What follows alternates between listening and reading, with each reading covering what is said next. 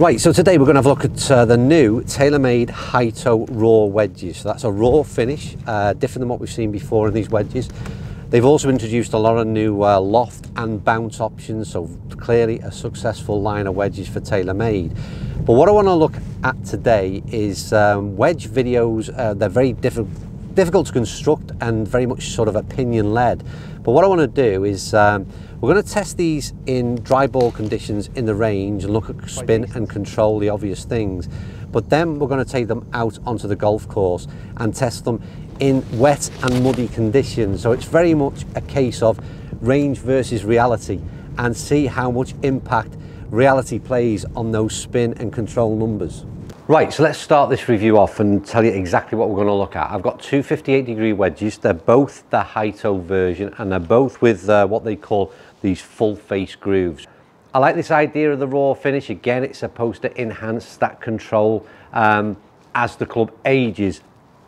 And what they're saying, TaylorMade, is these are especially good in wet conditions, and we'll find that out very shortly when we take them out on the course. But the big deal for me was to ask you a question at this point was, what are your thoughts on them? Because I think it's a bit of a Marmite product, to be honest with you. The colour is quite different than what we've seen from many golf clubs before, but also this kind of Hitoe version. There are a couple of types that exist already in the marketplace, and obviously they brought this out last year. And the fact that, as I said in the intro, that they've sort of broadened this range, so I think it's now 56 to 62 is available with those full face grooves, and then in the sort of, I think it might be 50 to 56, it's a kind of regular pattern that you'd be used to seeing. So that tells me that they're doing very well. But what are your thoughts on these visually, and is it a type of thing you're considering putting into your bag this year in terms of your wedges?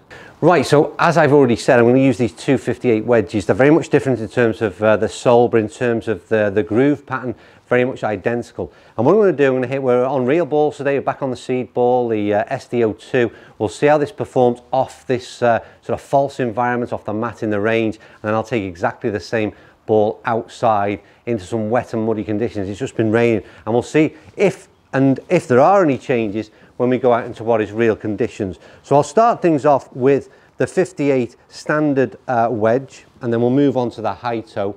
I've got a green set up at sort of so for me, a 58 degree wedge, it'd be a sort of 3/4 swing, 80 to 90 yards is the kind of region I'd be looking for. So we've set a target up in the distance, and we'll see how this thing performs, what it does in terms of reaction and what it does in terms of spin.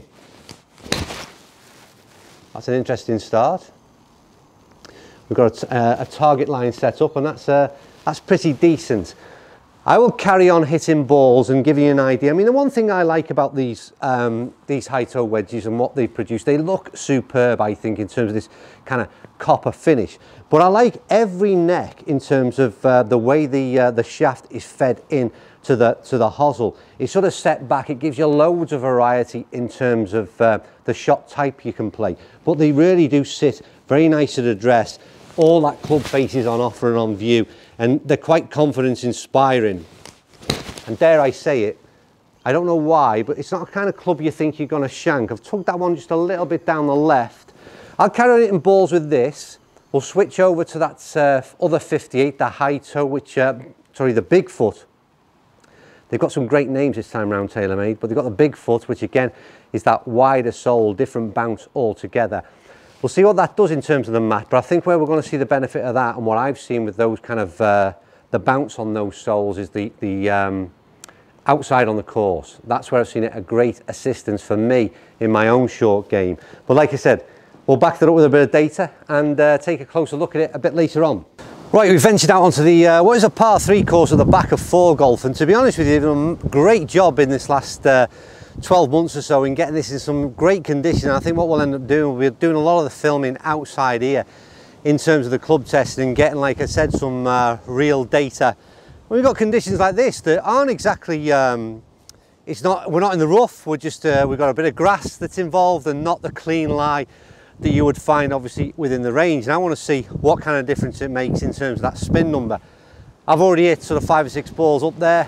We've paced out 80, just over 80 yards, and I'll see how we get on in terms of what happens, like I said. with just a bit of turf interaction. I love testing dry ball data within the range, but as you know, that mat can sometimes be a little bit of a help. It sort of slides the club along at impact, and nothing like this where you're starting to produce a few divots and things. It's a different game altogether.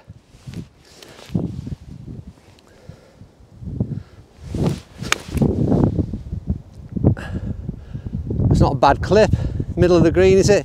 What I like about, and in particular, I always go to this this sort of the Bigfoot version, because I love the way that sole sits, and like I said, to be able to just cut through the turf, I find it for my type of swing, the way I pick up a ball fairly clean, little bit of a divot there, but a fairly clean contact is the way I play wedges, and I find it a great assistance. And in all honesty, I've been impressed with the way it's picked the ball up from these kind of lies.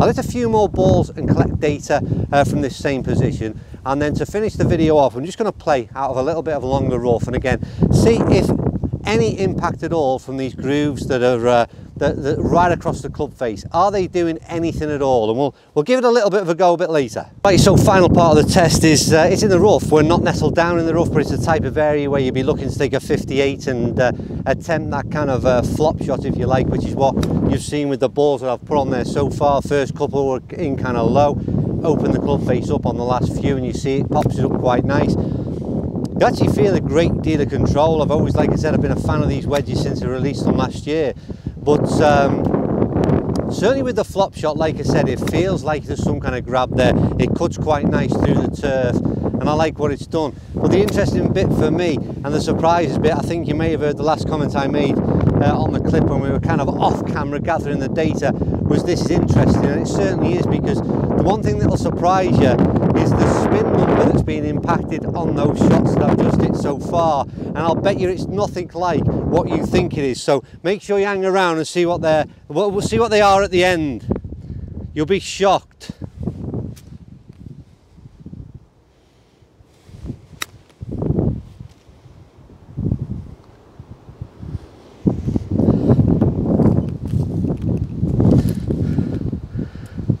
You'll be more than shocked, because that spin number is incredible. Right, one of the most interesting reviews that I've done, and once again, thanks to TrackMan, we've got some unbelievable data that has really highlighted some major things for me, and I'm shocked, I'll be honest with you.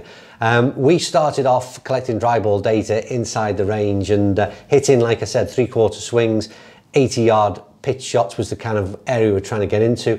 And it did exactly what we'd expect, a very high spinning club, 10,000 revs on average spin.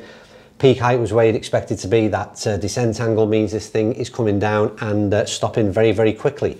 But it was when we moved outside, and this is something that I've wanted TrackMan for. It's one of the things that really appeals to me, and I think will appeal to you, in terms of what it can provide and put some reality in this whole situation. That collecting data from a bay is mega important, but as I've said already in this video, range versus reality is a totally different thing altogether. And when I put these numbers in front of you now, you'll understand exactly what I mean. So what you're going to see now is the numbers for exactly the same wedge outside in a very much a clean lie, but this is what happened. The spin number literally halved. 5,000 spin as opposed to 10,000 spin. Carry distance remained at bang on the 80-yard mark. Launch angle changed just a little bit. Peak height was the same. Land angle was almost the same. Almost identical in every other aspect apart from spin. And it not only did it make a difference, it literally halved that number. Huge, huge difference from, again, what happens in the range and what happens in that real situation.